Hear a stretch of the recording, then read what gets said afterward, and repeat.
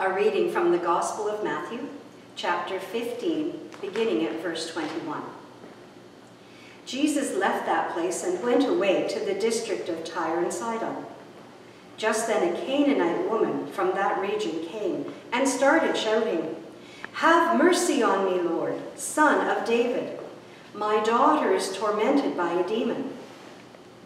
But he did not answer her at all.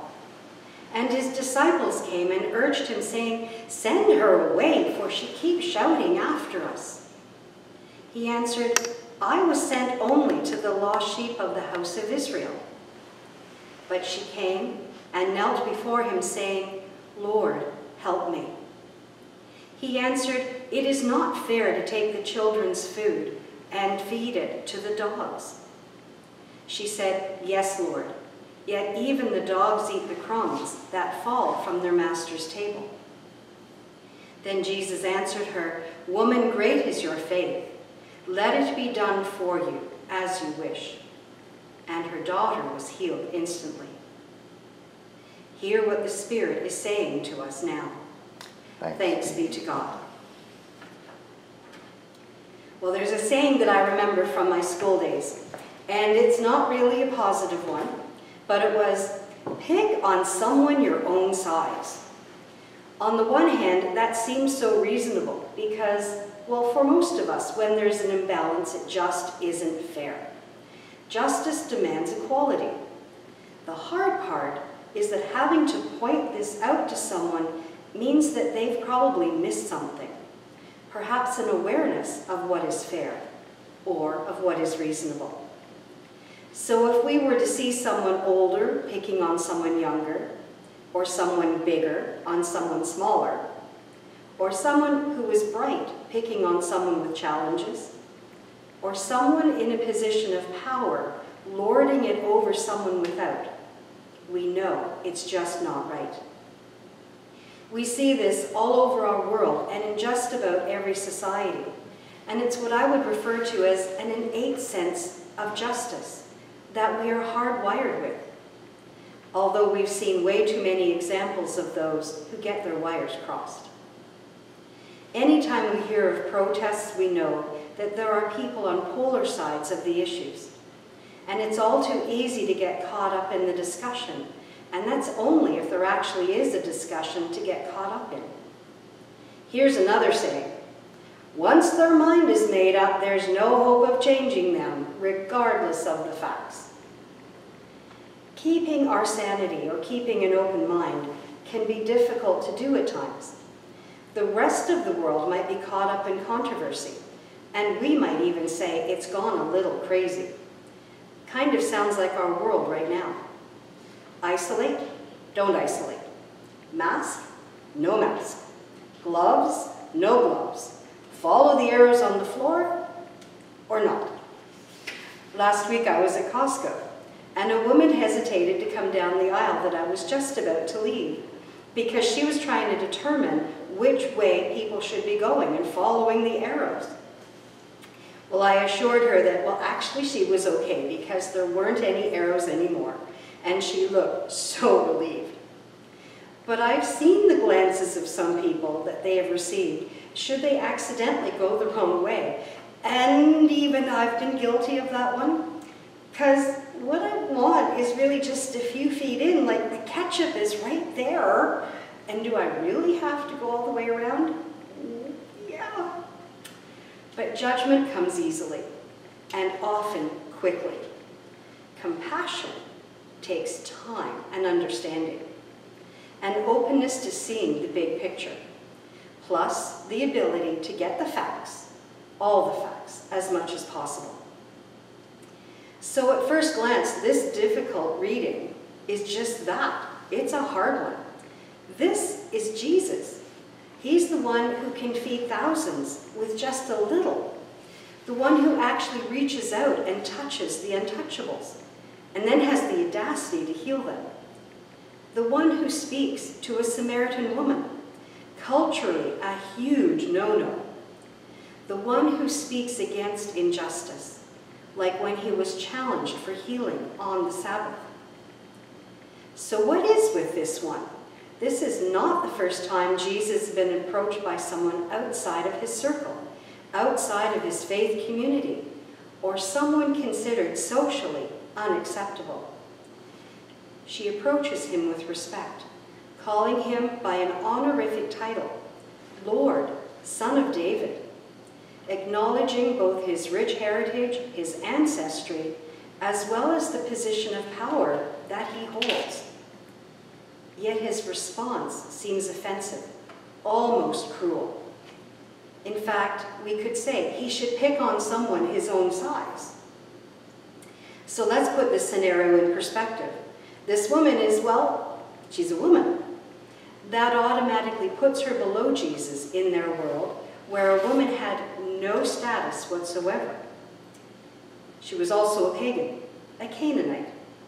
When Jesus sent out the 12 on their mission, he instructed them to focus on the lost sheep of the house of Israel and to stay clear of any Gentiles or Samaritans. Well, perhaps he's just staying true to his instructions to them. Plus, factor in, this woman is a part of a tribe that the Jews conquered when they took over the Promised Land. So really, he doesn't need to pay any attention to her. She would be almost a non-entity to him. Jesus seems to be simply following the cultural prejudices of his day by paying no attention to her. And she actually has no right to make this or any request of Jesus, let alone to think that, well, he might do something about it. Another factor here is that in Jesus' society, to ask for mercy for someone, well, it implied that they owed you something. Mercy was a sense of obligation toward a debt owed to God or to another person. And if that person then does indeed show mercy, it was an acknowledgement of that debt and taking responsibility to pay off that debt. Jesus didn't owe her anything. How dare she ask for anything from him, especially mercy? A third factor in this story is the way she approached Jesus. She didn't go to him in humility and in quietness. Think of Nicodemus, a ruler of their day, another Jew, who went on his own and in the evening when he knew Jesus would be alone. In this case, the woman actually used the presence of the crowd to her advantage and issued a challenge to Jesus in a very public forum. Life was very public, and would Jesus' response bring him honor or shame?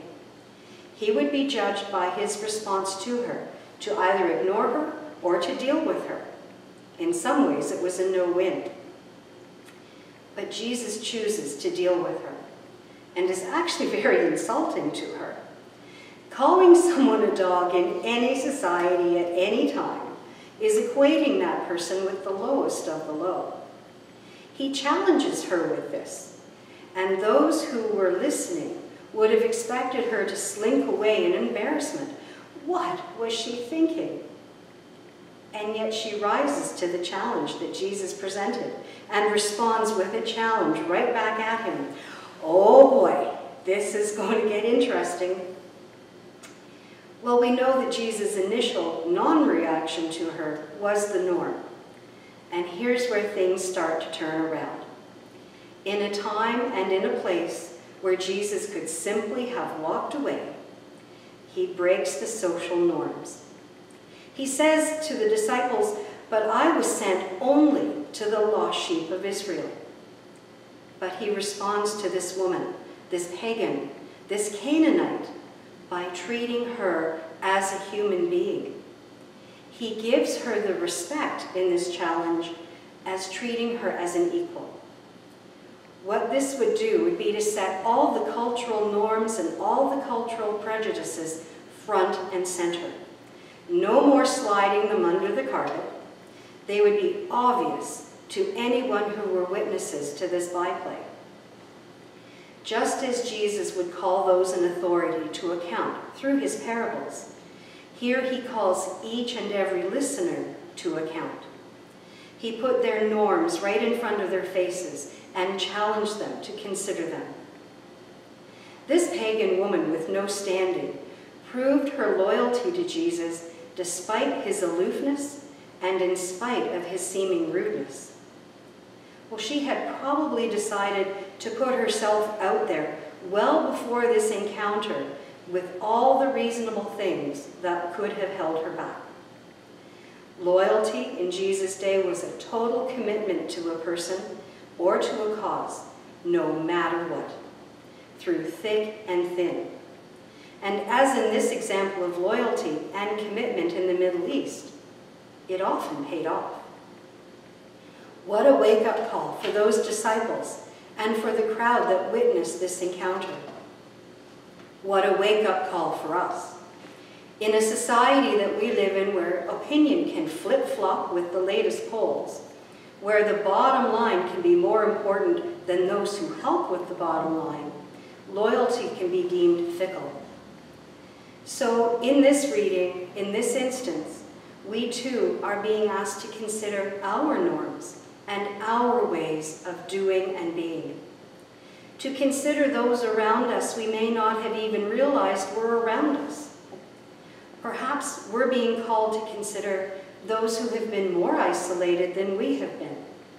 Those of us who have access to social media have been so privileged. How many in our world have actually experienced total isolation? This Canaanite woman just demonstrated an amazing loyalty to Jesus, which resulted in the healing of her daughter. How can our loyalty be shown today? What commitment can we express? How can we express it? What are the ways available to us right now in isolation to share our faith? How can we still help turn some of our norms upside down? Well, it's going to be different for each and every one of us, and it's going to be different for each and every congregation, for each and every country, and each and every Christian around the world. But our loyalty will be seen, our faith will be evident by what we think, by how we respond, by what we do. Jesus, Son of David, have mercy on us, and he will. Amen.